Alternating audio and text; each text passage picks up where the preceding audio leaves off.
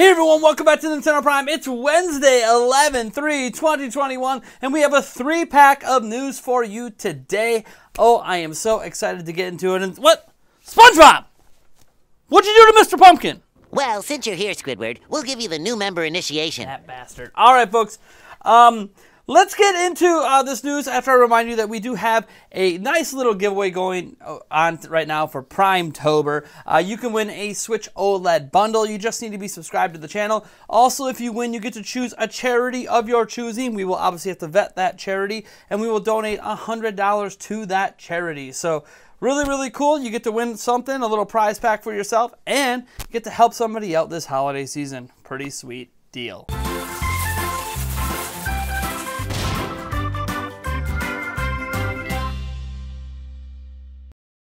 All right, so our first story deals with my good friend, my good buddy Opal, the one who likes to show me dancing on his channel whenever he talks about me. I mean, the one time he talked about me. Mr. RGT85. From what I could tell, I've never really had a real conversation with the guy outside of a couple exchanges in like live chats on Twitter and all that. Here's the deal. He put up a video today saying that Nintendo is going after him. It's a little bit of a hyperbole statement in so much that Nintendo isn't like attempting to take out his channel, but Nintendo did do something that I find to be really weird. See, RGT85 is not a Nintendo ambassador. I'm not a Nintendo ambassador. In fact, I'll probably never be a Nintendo ambassador. I don't like having restrictions on what I'm able to do as a content creator. I also don't want to be told, Nate, even though you're 35 years old, you're not allowed to have some drinks on live stream because, hey, that doesn't go along with Nintendo's image. Again, just not something I'm really interested in worrying about. I'd rather just be me and, you know, what comes may come. And RGT85 is similar in that he doesn't want to have any sort of restrictions on what he does at his channel. So, he was able, though, to get his hands on an early copy of Metroid Dread. Now, he didn't make any content before the release date, so there was nothing that came out ahead of time, but he did release a review of the game on the same day the game came out. Now, at this point, review embargoes and everything were passed, and honestly, at this point, there's nothing Nintendo should be able to actually do about it because, hey, the review came out on the same day the game can already be played by anybody. How does Nintendo know he didn't just rush through the game in the morning and bust out a review same day? That would be absolutely insane, but not impossible. So what can Nintendo really do about it unless they know for a fact that that copy was illegally obtained? Which, by the way, I'm not saying that he illegally obtained it. He definitely has legit copies of Metroid Dread. So here's the thing. Nintendo tried to go after his review and tried to get it taken down with a copyright strike. YouTube manually reviewed this copyright strike without RGT85 even knowing and basically said, nope, we believe that this video is well within fair use, and that was it. Now, apparently there's been an email exchange going back and forth between Nintendo and YouTube, and RGT85 was technically privy to this conversation. The problem is it's on an email account that he basically doesn't check. Now, I would assume this email is either the login for his YouTube channel that he doesn't use as a public email, or whatever, a former email account that just isn't something that he accesses often. But he was reading it because he got a deal in there for a 1-up arcade unit or something like that. So he happened to catch this email exchange, and he is really confused why Nintendo thought it was okay to come after his channel for something that's clearly well within legal fair use. Now, YouTube took care of everything for him, so RGT doesn't have to, like, you know, worry about any lawsuits or anything like that, or worry about trying to fight against Nintendo on such a claim. But the fact that Nintendo's lawyers, or whoever their YouTube team is, had the audacity to try to claim a review on the day of release was rather fishy. Obviously, YouTube agreed and took care of it, and this is a case where, for all my gripes with YouTube lately, hey, you know, YouTube isn't always all bad, and in this situation, it was nice that RGT85 didn't even know this was a thing. So, that's cool. Still, Nintendo, what are you doing, man? You used to be really, really strict with YouTube, you know, back when you had, not your partner program, but you had like your whole whitelist of games and your, all this stuff happening before, where you join and become a partner, but could only show gameplay from like a select, like 5 video games. It was really ridiculous. And I never joined that either. So bottom line is, Nintendo used to be bad. They let up. I show literally anything I want. And the weird thing about him getting dinged for it is, at my channel, we literally obtained a Switch OLED over a week early and made a bunch of videos on that, and Nintendo never bothered to claim a single one. They didn't come at me for any of it. They just let that coverage go. Now, Nintendo is a lot more protective of video games versus hardware, but in this case, this was same day release review. There is no restrictions legally on that. So I don't know what Nintendo was thinking. Someone at Nintendo probably doesn't like RGT 85 for some reason. I don't know what that reasoning could be. I'm sure there's people at Nintendo that don't like me as well, but it is what it is. We're not here to please them. We're here to entertain and deliver information to you guys. So it is what it is. I'm glad RGT 85 is all fine and didn't have anything really negative happen from it. And you got to make a fun little video out of it. I'm sure I would have did the same thing if I realized Nintendo tried to take down one of my videos that was clearly within legal rights to be up. If it had been one of my early Switch OLED videos, I could have understood that, but yeah, that's not what happened here. So, hey, it is what it is. Let's move on to our next story. So next up, we have a big rumor. So you guys know about that Mario movie coming from Illumination Studios. So supposedly coming in late 2022. It's going to be hopefully a good time, right? We know who the voice actors are. Everyone, LOL, Chris Pratt as Mario. It is what it is. We can't change that at this point. So, I'm kind of looking forward to this movie. I actually think it's going to be pretty good. And it looks like, according to Giant Freaking Robot, it's a website that has gotten a ton of this information correct in the past with shows and movies.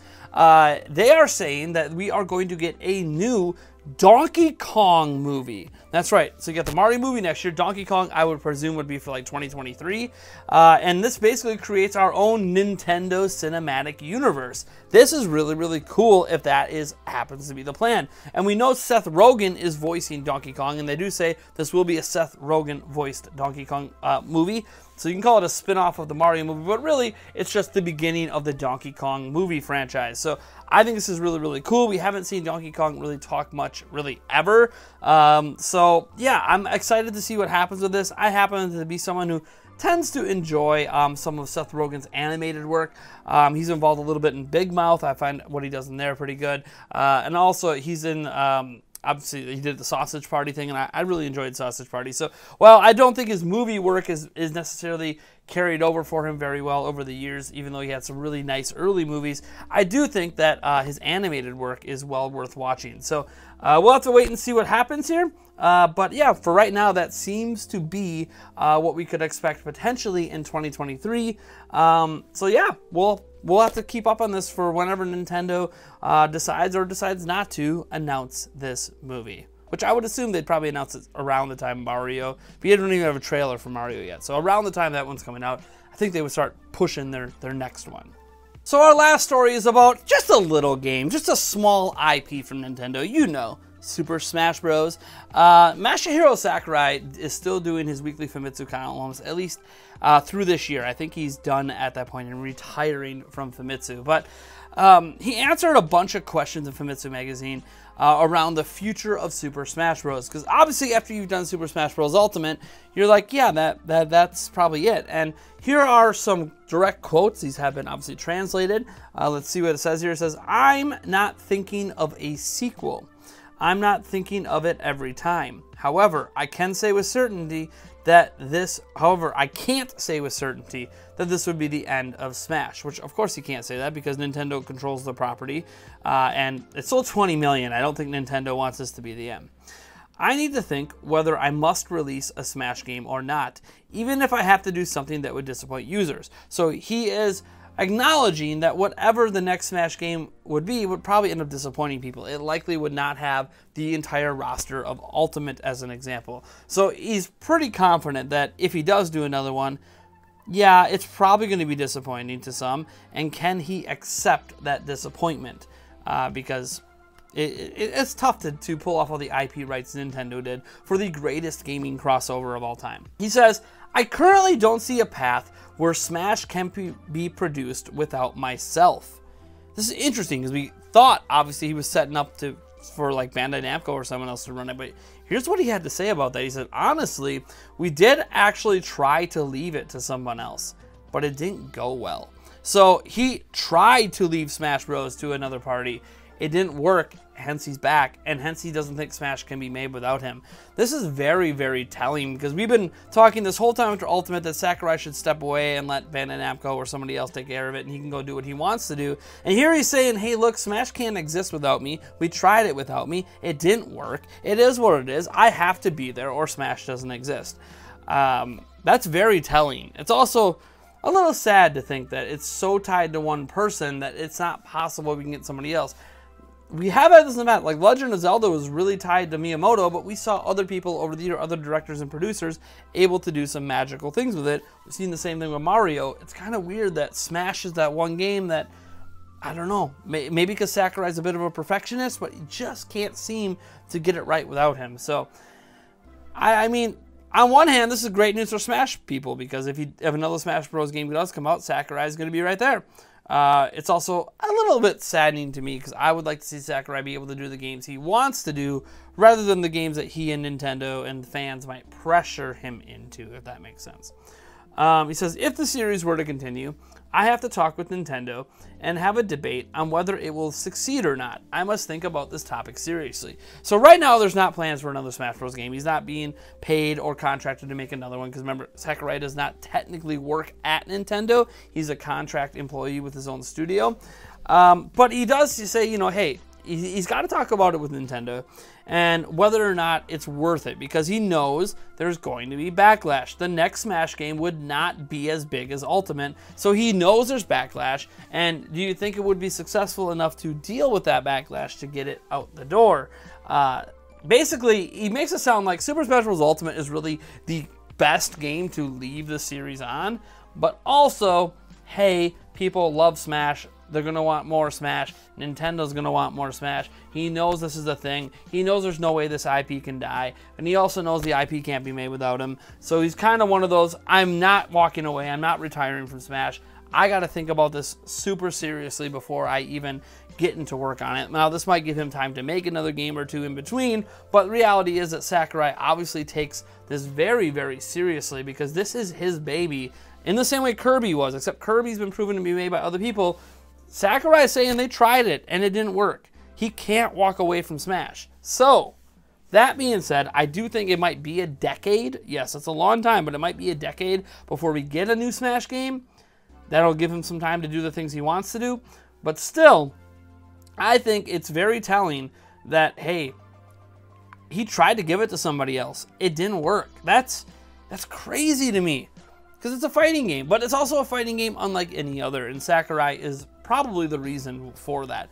Oftentimes we tend to give some of these producers and all that more credit than they deserve compared to the rest of the team and the directors and everything. But in this case, Sakurai deserves a ton of credit for Super Smash Bros. He literally said, we tried to do it without me and it didn't work, so like, screw it. It can't exist without me. It is what it is.